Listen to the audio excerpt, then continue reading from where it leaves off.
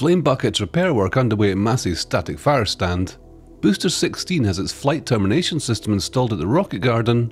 Rebar work underway for the new Gigabay at the build site, and Pad 1 OLM is finally being prepared for Flight 10. Hey everyone, and welcome to RGV Aerial Photography's Starbase Flyover update number 94. We have another fantastic flyover this week. It took place on August 14th at an altitude of 6,000 feet and captured all the fast moving action here at Starbase, Texas. My name's Jeff A, and I'll be your guide today, so let's kick back and take in all the exciting sights. We'll also catch up with a summary of all the news from SpaceX regarding Flight 9 events, the upcoming Flight 10, and the Ship 36 static fire attempt anomaly. But before that, let's start over at the Massey's test facility. Here's a labelled map from Proky to find your way around the site. Beginning at the flame trench, we can see welding work on the flame bucket, and this confirms that it did sustain damage during the Ship 36 anomaly. Moving to the right, we can see a large pad for what is speculated to be a fluids bunker. Additional wall sections for the trench have been poured. Next to the horizontal methane tank, we see formwork for the 6 vaporizers sitting on the other side of the trench, as well as a circular embed for the vertical tank sitting on its side to the left. The framework for the methane pump housing has been installed. To the right, the 2 methane vertical tanks have been rotated 90 degrees. At the lock subcoolers, modifications are being made to the pre-existing nitrogen exhaust manifolds. Now moving to the booster cryostand, we can see the updated locator pins on the different triangular legs. Also, the 2 quick disconnects have been installed on the QD frame. Underneath them, we can see the rails that they will use to move on. The new pad between the nitrogen and LOX tanks has been poured. The embeds now seem to be more compatible with transport stands, so it's unclear what purpose this serves, or if the old crusher may still be stored or used here. Next to the old crusher base, a previously used segment has reappeared and may be reintegrated. Finally, at B-13's aft section, additional engines have been removed as the scrapping of this section continues. Now let's move over to Sanchez, shall we? Here's a map of both the build site and Sanchez to get yourself familiar with all the areas of interest.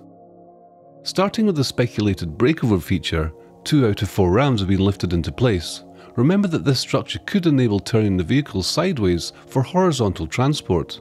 Let's see how it develops in the coming weeks. At the Booster version 3 transport stand, the clamps have been installed on each hold-down arm, with just the alignment balls missing on top of these. To the side, more work stands and nose cone jigs are being built. With parts staged for more, Star Factory will be filled to the brim with work stands. Moving to the black and white structures, one of them has grown to 3 floors and has the outer platforms folded in. The current speculation around these is that they will be to work on ring sections, the 3-floor version for quads and the 2-floor version for the 3-ring barrel sections, but we'll keep an eye out on them. Next to the legs on the new static fire stand gantry at Massey's, a new platform has joined them.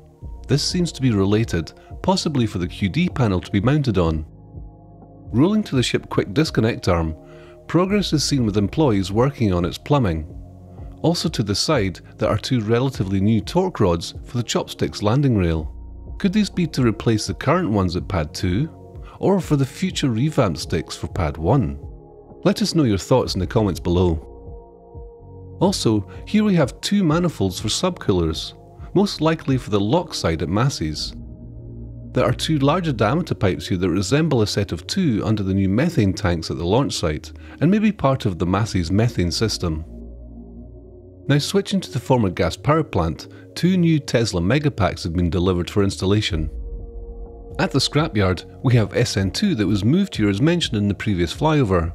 Let's see what happens to it. The next oldest thing left at Starbase after Hoppy. Finally, B-16 had its flight termination system installed on the 17th. By the next episode, it might be in the Gulf, if all goes well. Just before moving on to the build site, we'd like to thank all of our YouTube and Patreon members. Remember, all of the Patreons get to participate in our Discord show and tell sessions on the same day of each flight. Here you can join in the discussions and ask your own questions. YouTube members also get to watch and listen in with a live chat function. Starting off at the Gigabay, work has begun to tying the pilings to rebar for the perimeter pile cap. This design mirrors that of the Roberts Road Gigabay in Florida. Let's now take a look at Megabay 2, home to Ship 37 and 38. We can see the empty center workstation in one of the clearest views we've had for a while. Ship 37 returned to the bay on August 14th after undergoing additional spin prime testing at the launch site. There have been no notable changes with Ship 38 or Megabay 1. Now moving to the Star Factory, we can see in this ground photo by Starship Gazer that Ship 39 has been stacked onto its payload bay. As a reminder, this will be the first Block 3 ship. A few new design changes we've observed to this nose cone are the relocation of the catch points. They are now on the nose cone instead of the payload bay.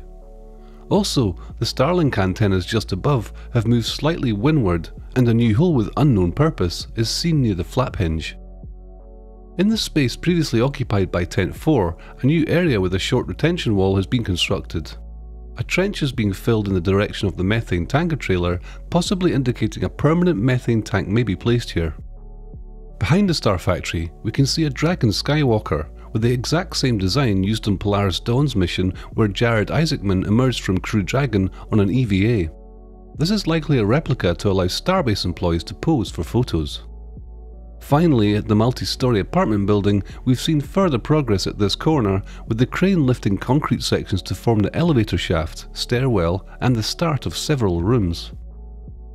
Before moving on to the launch site, make sure to give the video a like if you haven't already, and subscribe to our channel if you've learned something from this video. Help us reach our target of 80,000 subscribers by the end of the year. Here's this week's labelled map. Take a moment to pause the video if you need extra time looking it over. Starting at Pad 2, the concrete to the west of the trench is poured. Just below, the strip along the property line is prepared and was poured the following day. At the base of the ground support equipment bunker, the first panel of cladding has been installed. On both sides of the centre section, the beams have been prepared with paint ground away prior to welding. Just to the right, some concrete is being removed around bolt embeds for the first level beams for the wing. Along the edge of the trench ramp, plates of curved steel are being installed to smooth the connecting surface between the trench walls and ramp. At the bottom of the trench, sump pumps are being installed. Near the retention pond, the pump for the west sump pit is staged, as well as a pipe assembly for connecting it to the pipe already installed. To the north of the flame trench, work on the lift pad has taken a turn. The formwork has been removed from two sides and all the embed plates have been shifted. Seems the initial survey for their placement was done inaccurately. At the fluids bunker, the methane and LOX supply pipes are connected to the tower, with the methane return still to be connected. At the end of the large bank of water tanks, the FireX supply pipes have been disconnected in preparation for tank installation. A 24-axle SPMT was seen making its way to the launch site, indicating the tank may be arriving soon. The final valves have been installed in nitrogen vents for the first two sections of water deluge pressurization. Late on Friday the 15th, the first tests of the gas generators would be conducted. Thanks to this clip from Lab Padre, we can see the high pressure venting of nitrogen for what appeared to be one of the vents for the bank of large tanks. Most of the steel for Phase 1 of the mega bunker is assembled and roof sheets are being placed. At the back of the Pad 2 pump farm, the pipe work for the LOX side into the main trench is now complete, with the small segments left out for testing now installed. Next to the LOX hippos, two additional tall vaporizers have been installed. Interestingly, these didn't come from the Highway 4 storage lot, as they have a different structural reinforcement. Further down the tank farm, a fourth vaporizer has also been installed here. At Pad 1, Ship 37 is left, following the 6-engine spin prime test to validate the RVAC that was swapped. In this shot, the LR11000 is being connected to the ship adapter ring for removal. Over the weekend, the makeshift ship quick disconnect structure would also be removed, and the 20 sets of hold-down clamps would be lifted into the launch mount. On August 15th, SpaceX released information related to Flight 9 and the Ship 36 anomaly. They also announced a Flight 10 test date no earlier than August 24th, with the launch window opening at 6:30 PM Central Time. With no vehicles at the pad as of the writing of this episode, it looks like there may be a slip in that launch schedule. For the full report, check out the SpaceX website, but to summarise, Booster 14 performed as expected on its ascent and boost back burn. As it approached a soft water landing in the Gulf, the higher angle of attack initiated to test the limits of the booster's return resulted in structural damage to the methane transfer tube that ultimately caused the booster to experience a rapid disassembly near the beginning of the landing burn. Ship 35 reached SECO, however 5 minutes into the burn, methane was detected in the nose cone, presumably from hardware associated with the autogenous pressurization located at the top of the forward dome. The elevated pressure in the nose cone coupled with planned venting resulted in a loss of attitude control for the remainder of the flight.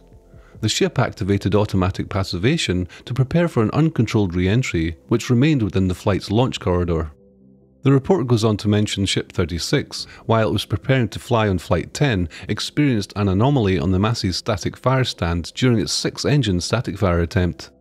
The report confirmed that the anomaly was caused by the failure of one of the COPVs in the nose cone due to damage that went unnoticed.